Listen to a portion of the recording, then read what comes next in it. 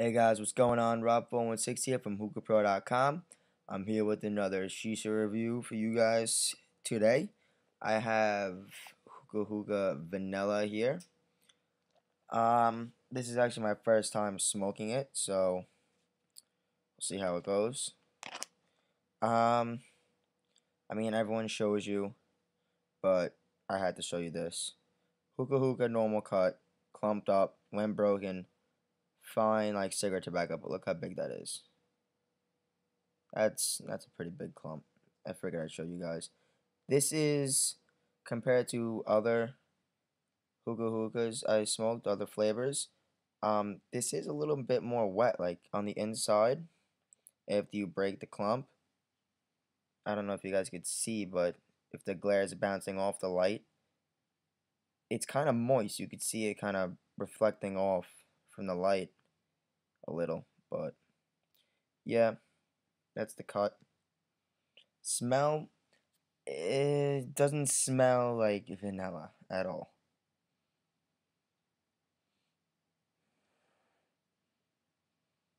Kind of reminds me of dried Play-Doh. That's what it smells like to me. And I'm going to stick with that. No other comment on it. It smells like dried Play-Doh. Let's see how it smokes.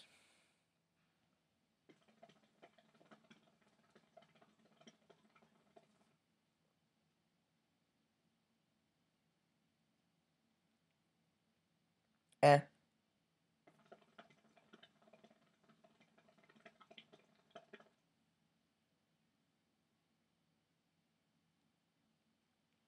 Cloud's not bad.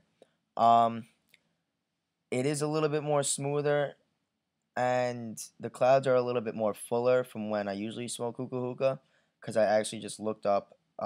It was actually PC Serves video on how to prepare it with the whole ring thing.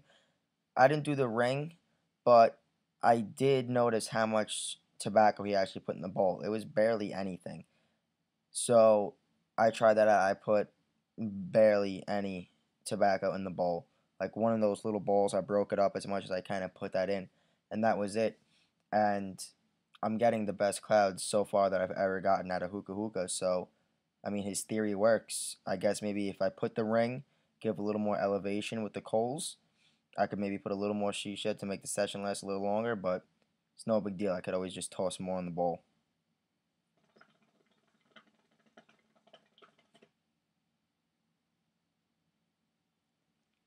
Yeah, clouds are much thicker, much fuller than they usually are, and smoother. It's not.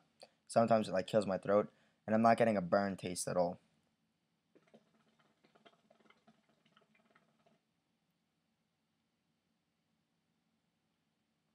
On to taste.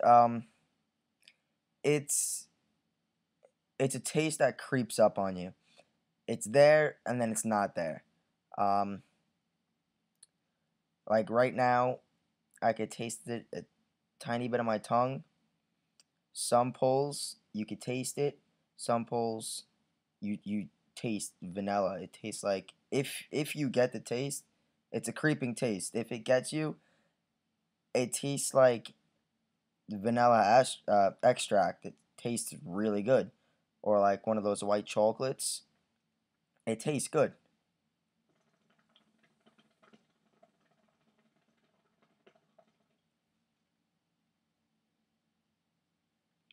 Like right there, I got it. It tasted like vanilla extract. It's really good. Um, Again, I'm not the best with hookah hookah. I gotta still play around and get it right to get the full flavor out of it. But it's really not bad at all. And I mean, it's not like the best flavor to smoke alone. It's just vanilla. It's like a bland, like it's vanilla. It's not like exciting, but it would definitely go good. I'm a fan of like coffee flavors like cappuccino, espresso, stuff like that. I think this would go really good as a mixer with. I'm a fan of Alfacca cappuccino. I think this would go good, like a little creamy vanilla taste to it. I think it would be nice.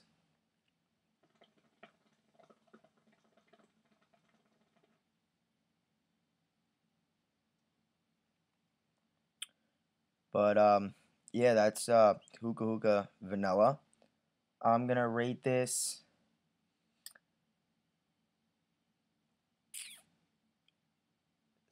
7 out of 10. I'll give it a 7 out of 10.